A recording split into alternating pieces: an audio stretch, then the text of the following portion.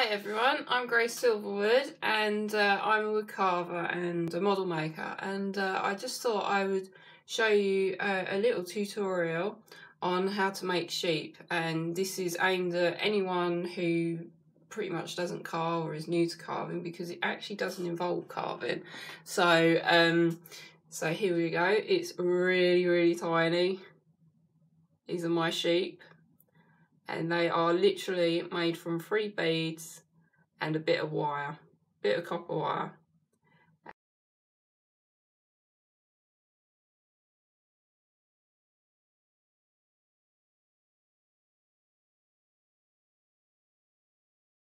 Okay, right, let's start. So first of all, we need to take our cocktail stick and we need to thread the beads on. Now these go in a very certain order. So we want to take our medium one, so in this case a 75mm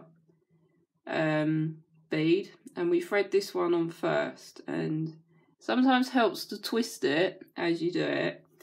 And then we take our second bead, which I believe was the 10mm one, and thread this on. Now this one has a loose hole, but it doesn't really matter. And then we take our third bead, the smallest bead, and we thread this on. Now this one usually doesn't go all the way on, it will just go where the taper ends, but that is quite handy because it acts like a stop, so these beads are held in place already. But I always use PVA glue, so we'll shuffle these along and I'll get my glue and put a big blob on. I'm very generous with my glue, which can work quite messy. And then twist it.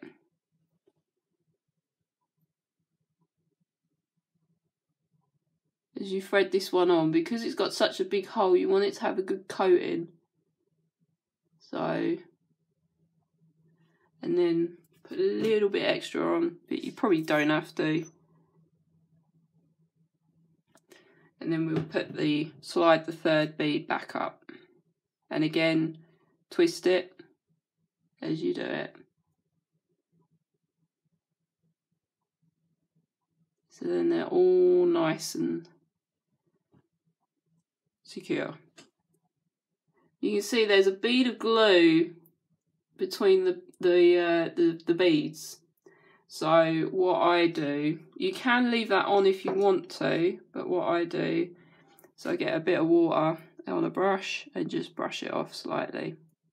You won't see this by the time you've finished, so because PVA dries clear, and that's why I love PVA. It's one of my favourite glues, and it don't smell. So there we go, that's one sheep body. So if you leave that for 24 hours to dry, in fact it could be a lot less because this stuff dries quite quick, but I like to leave things for 24 hours. So, and if you wanted to make more than one, you could double end them like I have. Here's one I made earlier, or yesterday. So in theory, you can make 2 at each end if you wanted to. So if I put that one down. Okay, now on to the legs. So I find it helpful to keep these on the stick for as long as possible, because then you've got, then you got a good way of holding it. So right, now we need to mark the legs out. For the ones that I've done, these legs just come out straight, but they have been bent slightly. What we need to do is take the centre bead and mark 4 holes, or 4 dots. Doesn't matter if these rub off, but I use a pen because these beads are quite shiny. A pencil doesn't really hold out. So I'll do it on the other side. as well. Right, so there we have it, some dots. So the next thing to do is to get our Dremel,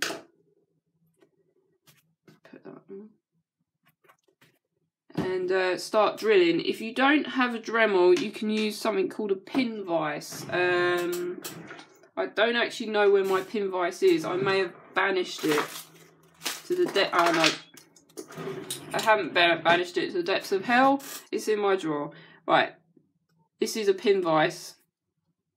A lot of jewellery makers use these are model makers, but I've found it incredibly fiddly with these beads because they are quite hard. But you may have better luck than me. I may have a blunt drill bit, I don't know. But if you've got the patience and you're not making 20 of them like I was, then by all means use a pin vise. But I've had enough of these things. So back in the drawer it goes. Right, onto my beloved Dremel. So I will zoom in, hopefully, so you can see me drill these holes for a better look. So if I just start my Dremel and start drilling.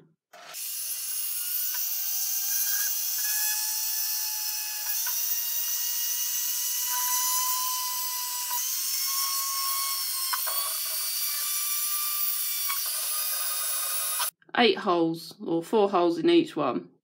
So you don't want your Dremel at too fast a speed because otherwise it will career off, and you don't want to snap your drill bits, which I have a very bad habit of doing. So right, so on to fitting the leg. But first of all, we're gonna cut these in half.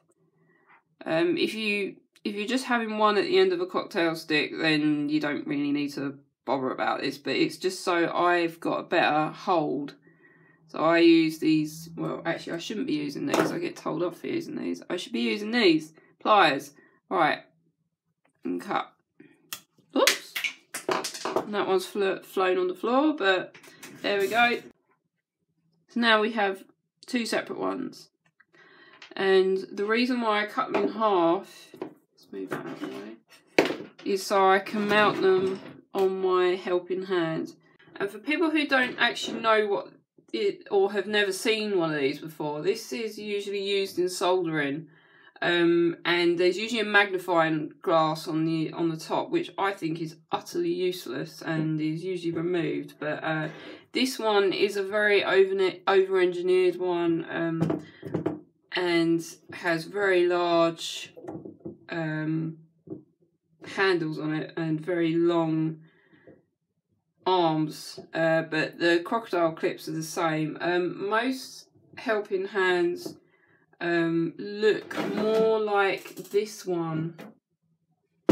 This is your typical helping hand, and again I use this one a lot for painting because painting stuff this small is an utter pain in the arse to do with just your hands because you get it everywhere. So these are still quite useful. So these cost about a tenner, and you can get them from Maplins, or you used to be able to get them from Maplins.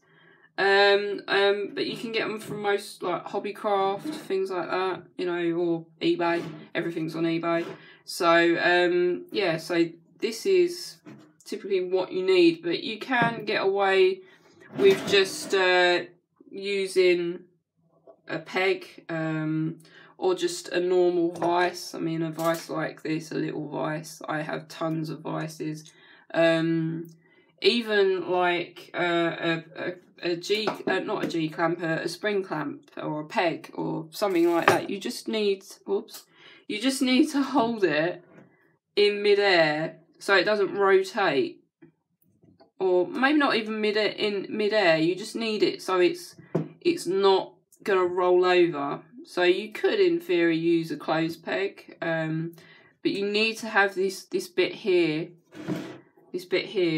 so it doesn't roll.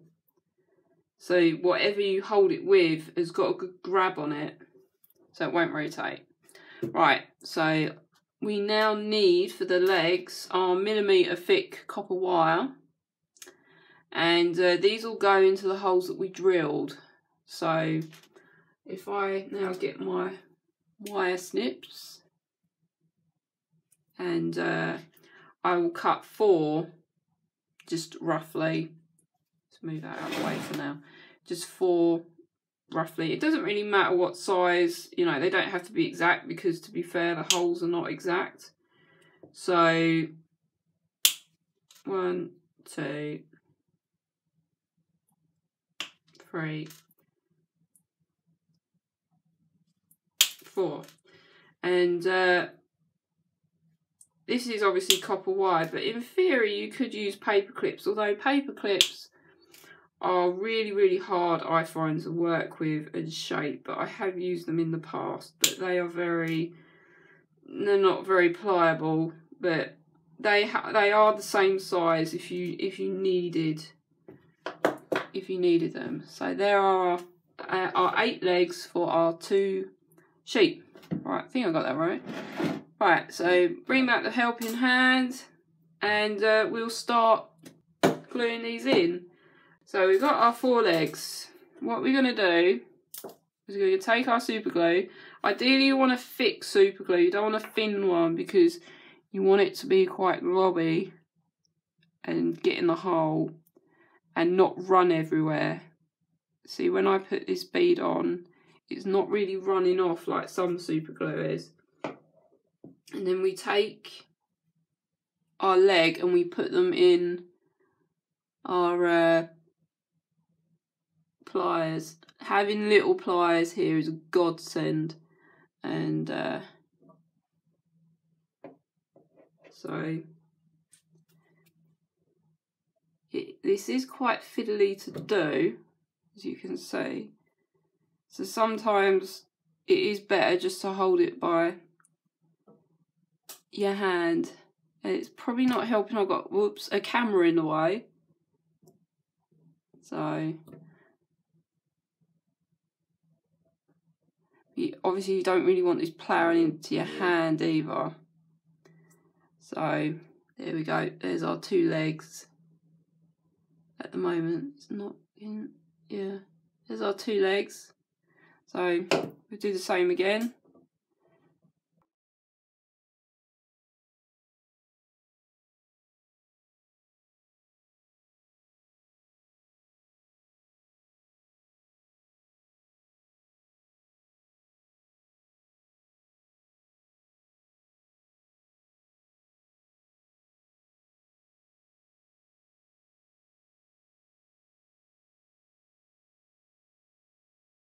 Hopefully that's in focus. So he looks a bit more like a spider at the moment, well, a spider with 4 legs. But bear with me, trust me on this one. Yeah, you can see they're nice and tight. So yeah, there we go. And I pop them back in the helping hand just to dry it, or you could use, like I said earlier, a peg, and just put a little bit more around, not too much, otherwise it'll look really globby. And there we go. And I usually leave that for about 24 hours. Here is our very tall sheep or creature. I suppose he looks a bit more like those things from the War of the Worlds. I don't know what they're called, but I'm sure someone will correct me on it. And the next stage is lots and lots of trimming. So first of all we need to trim the tail. So this spike here that was the cocktail stick needs to go. So take our wire snips. Yep, I know, very naughty. Shouldn't use these for cutting wood, but I don't care. So there we go, gone. So yeah, that was a very quick vasectomy. And now we need to trim the legs. In theory we should trim this part off, but I like to use it so I can paint the rest and use it as I guess a bit of a spigot or a handle or whatever you want to call it. But yeah, next stage is to shape the legs and trim them. So we take our pliers and we'll grab one leg and then very slightly bend it So hopefully my finger's not in the way. So it looks a bit more natural rather than just these legs being splayed out. So yeah, they look a bit more animal-like rather than War of the Worlds-like, I guess. So now we need to trim them, and this is quite tricky, but once you get the knack of it, just use like your eye to trim, but add a bit more, because I can guarantee you there'll be one leg that's too long and then they'll rock back and forth. But it depends on what you're using these for. So yeah, you see they're still a bit long, but put them on the table, a level surface, and well, he's not rocking, he's not tipping over, even though he's got this big long stick at the end. He's still not, but the back leg is too short, so we need to trim the opposite leg. And now we'll okay, well, I was going to say now he's going to topple over, but so he's still a bit long, his legs, so I'll trim him very slightly, and that's probably when it will go wrong. So hopefully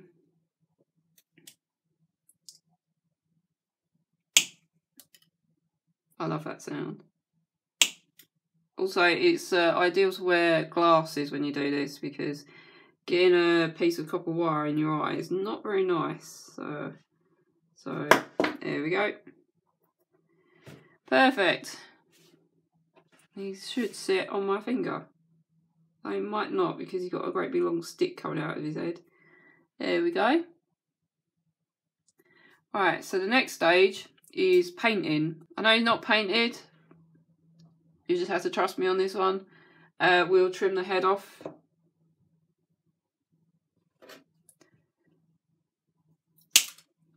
Ooh. And there is a very small bump there. So what we do is sand.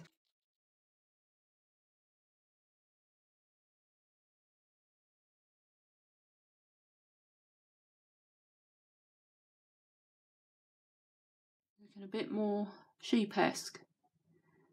So now we're going to paint him.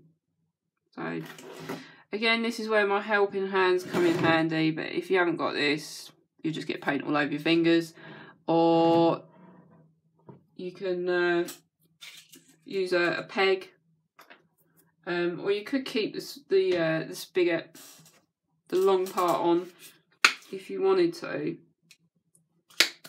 But the problem with that is you need to cut it off eventually, and you need to sand them back.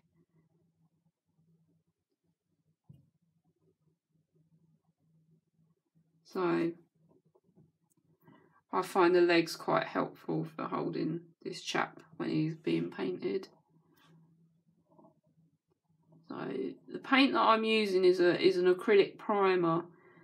I don't actually buy white acrylic because I think personally it's a waste of money.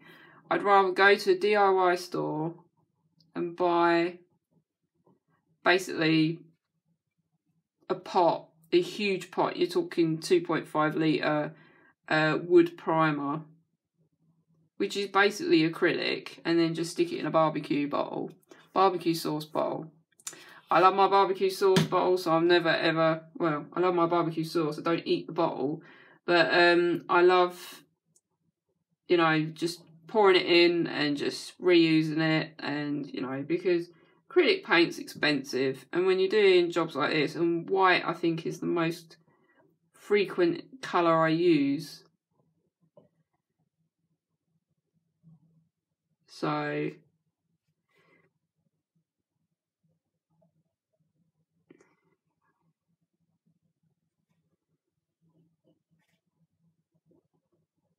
as you can see, he's turning very pale. Okay. The last bit is to paint his head. So the top part of his head, you want to paint white. You just want to paint the half of it. But if you paint too much with the black will just tidy it up.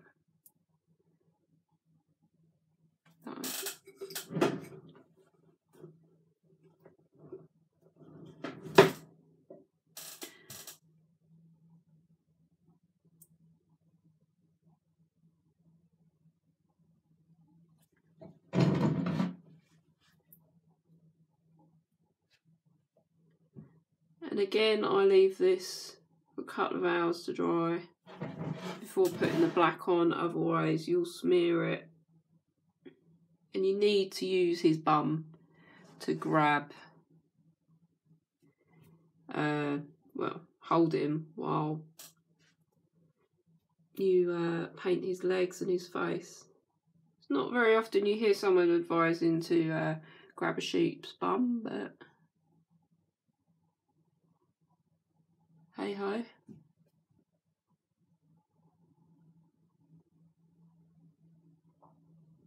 There we go.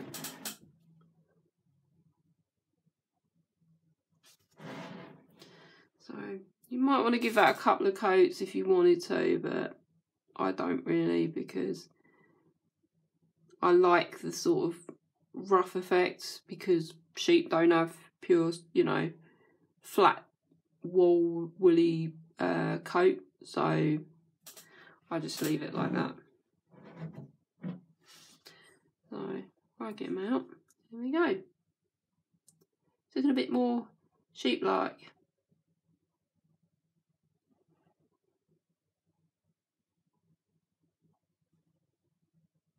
But there we go. He is all painted.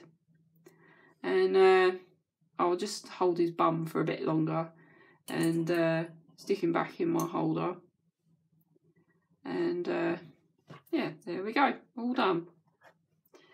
So, not sure if anyone actually wants to make sheep. I don't know why, but for my project I did, and I thought I'd share it. So there we go. And there's his mate that I made earlier.